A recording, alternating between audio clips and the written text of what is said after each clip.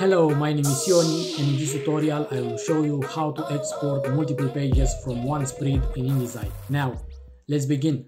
I already created a document with 4 pages in one spread. If you like to see how to add multiple pages to one spread in InDesign, just check my video in my channel. I will leave the link in the description. Let's see how to export. Now go to File, click on Export, and this is the name of the file.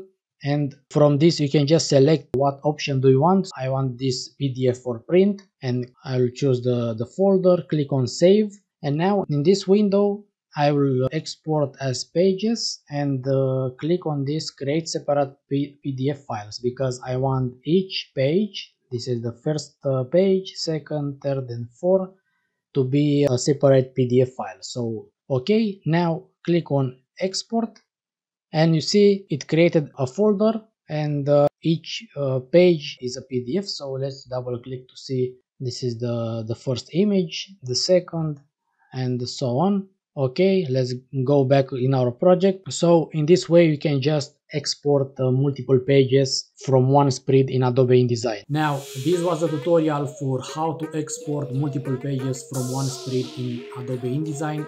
If you like this tutorial, don't forget to subscribe to this channel. Thank you.